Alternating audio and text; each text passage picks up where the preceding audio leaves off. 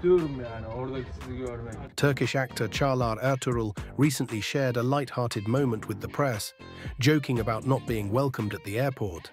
During the premiere of his new series Sorgu on the TOD platform, Ertuğrul was asked about a video he posted months ago that went viral on social media.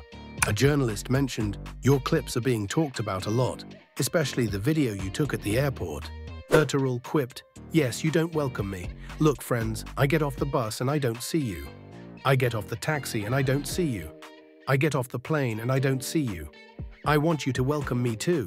This playful exchange refers back to a video he shared in June, where he filmed himself arriving at the airport after his summer vacation.